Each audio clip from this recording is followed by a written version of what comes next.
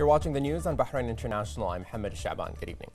The 8th edition of the World Education Summit Conference, organized by Bahrain Bayan School in cooperation with the Ministry of Education and Elite Information Technology, was launched today, entitled Information, Communication Technology and Creativity for a Better Future.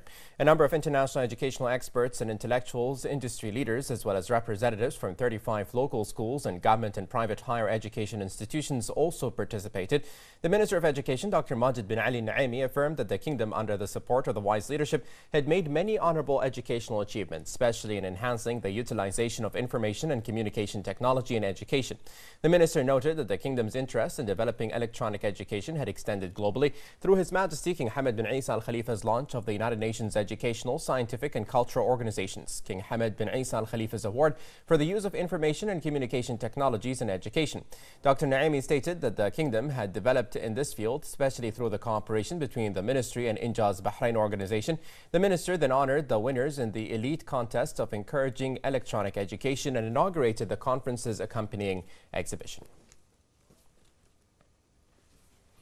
The world today is celebrating International Women's Day, which celebrates social, economic, cultural and political achievements of women. Themed Be Bold for Change Today is a collective day of global celebration and a call for gender parity.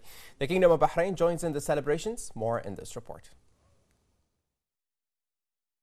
Today is an important occasion to express appreciation and honor the achievements of women on all levels in order for the progress of women to become one of the main reasons for the development and advancement of their country. The Kingdom of Bahrain celebrates its own National Women's Day annually on December 1st to shed light on the accomplishments of women in various fields. It is also an opportunity to highlight Bahraini women's success stories and identify the available chances to motivate women and attract them in order to increase women's representation and help them reach decision-making positions. Wife of His Majesty the King and President of the Supreme Council for Women, Her Royal Highness Princess Sabika bint Ibrahim Al Khalifa, praised the continued support of His Majesty, demonstrated by his determination in ensuring the continued presence of women in all fields. This is achieved through directives given to all authorities to implement the concept of equal opportunities in accordance with the Kingdom's constitutional principles. This ensures the presence and participation of women in the public arena, guaranteeing their rights and family status in order to support them to accomplish their national duties with confidence and competence.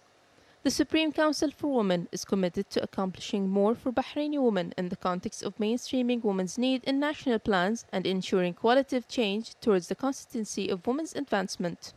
This is especially since the capabilities and qualifications of Bahraini women are considered essential national gains in the context of the comprehensive development path. The country appreciates every Bahraini woman insisting, despite all difficulties, on making the efforts to serve Bahrain and protect the national gains obtained since the beginning of the last century.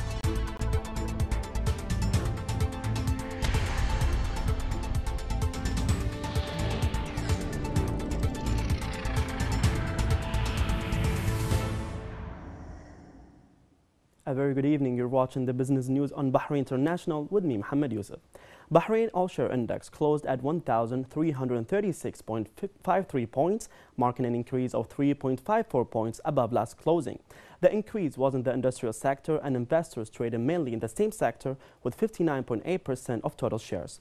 119 transactions included 7,988,039 shares worth 1,878,228 Bahraini dinars.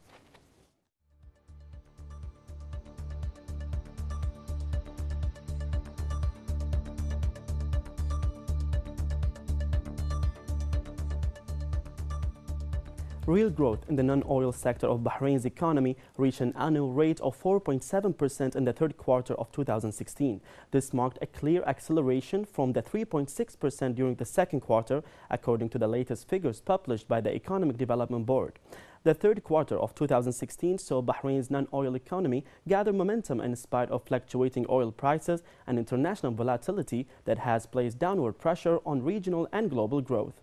There was a strong expansion across a range of sectors such as social and personal services, construction and financial services. Some key projects include a $3 billion project for Alba's pipeline, an associated $800 million power station deal, a $1 billion contract for the airport modernization program, and a new $355 million Banagas gas plant project. More than 100 million Bahraini dinars in direct foreign investment was injected into local economy through the efforts of Economic Development Board during 2016. The ADB Chief Executive Khalid Al-Rumaihi discussed Bahrain's recent economic achievements and its future outlook. He reported that the ADB has attracted 106 million Bahraini dinars in investment with 40 new companies.